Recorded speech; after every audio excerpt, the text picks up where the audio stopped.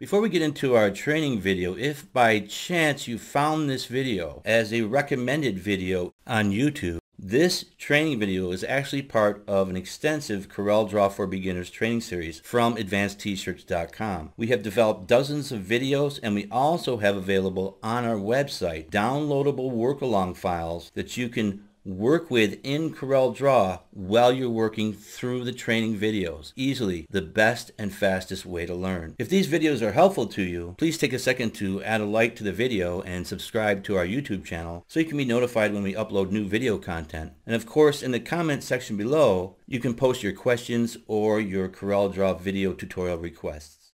In this video, we'll take a look at the zoom options and moving around in the CorelDRAW workspace. There's a setting in the options that we want to have enabled because how I move around is I use my center mouse wheel.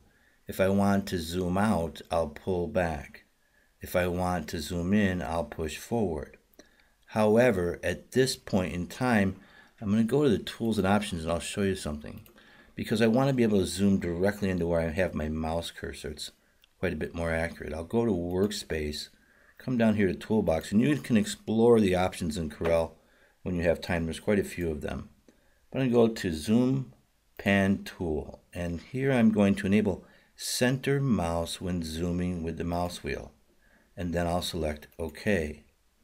Now if I zoom out, and let's say I rest my cursor in the CorelDRAW workspace over the mouse image, push forward, I'll zoom right into that. Whereas before, it can kind of pan off in different directions before we enabled that. Now I can pull back to zoom out, and I can push forward with my center mouse wheel to zoom in. I can also change to the pan tool by pressing and holding down on my center mouse wheel. And you can see now I got the pan tool, and I can move the entire workspace around. And I'll let that go. We also have some hotkeys and shortcuts. If I hold down Alt, I'll click and I'll push forward and I'll start scrolling horizontally.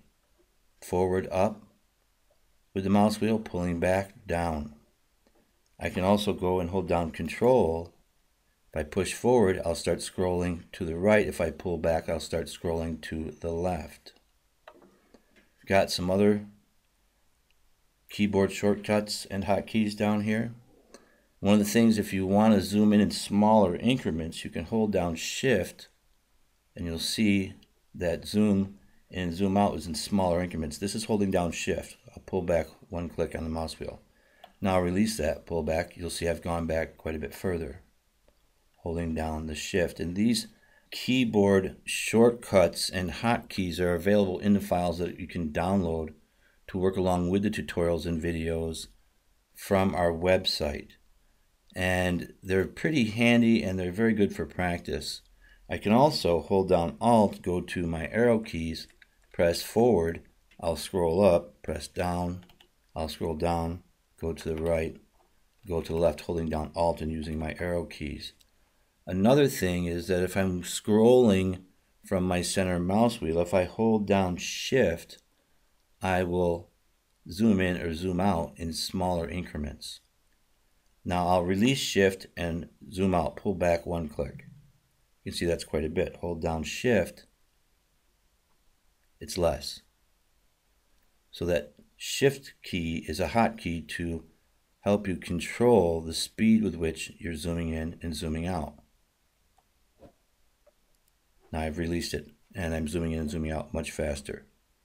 So a wrap here concerning the zoom options and moving around in the CorelDRAW workspace, and we'll continue in our next video.